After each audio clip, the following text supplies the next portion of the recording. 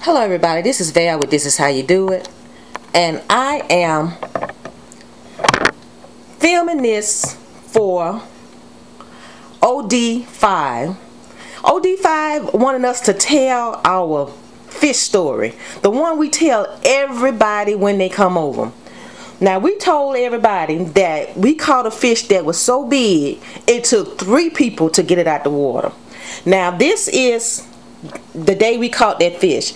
This is my youngest son, Vincent, and Willie is taking the picture. Do you see that fish go all the way to Vincent's ankles up into his waist? That is our big fish story, and we kept this fish because it was such a great catch and a great memory that we wanted to mount it. But you see how old Vincent is on that picture, but Vincent is 26 years old now.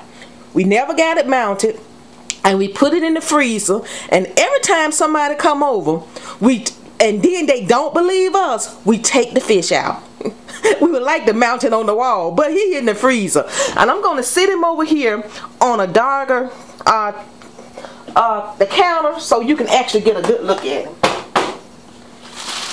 This is our fish story. Look at that. Now this was a monster to get out the water, y'all, and I wrap him back up and put him right back in the freezer. Look at that. Now I'm gonna try to turn him to his side right there. Turn him to his side right there. Look at that.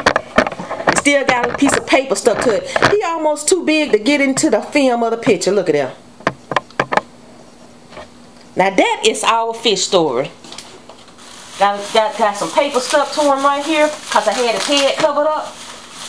One day we're gonna mount this baby, because that was a great day with the family. And this is called a carp. We do eat carp. Now, the way to cook a carp, everybody don't know how to cook a carp, is you got to pull all the skin off the carp. But before you do that, you take it down here and you cut it right here. And you take that vein out the back of a carp, because if you leave that vein in, the meat will be bitter. It's a lot of people catch carp and throw it on the side of the bank because they think the carp is eating up all the fish, and they throw it on the side of the bank because they say carp don't taste good. But if you cut it right here and pull that vein out all the way out the back, and then peel this skin off just like you do a catfish, then you got yourself some. That's how you cook a carp. And you season it to perfection. Cook it in your desired way. You can cut it into steaks. You can cook it whole like that. You can present it on the table as big as life.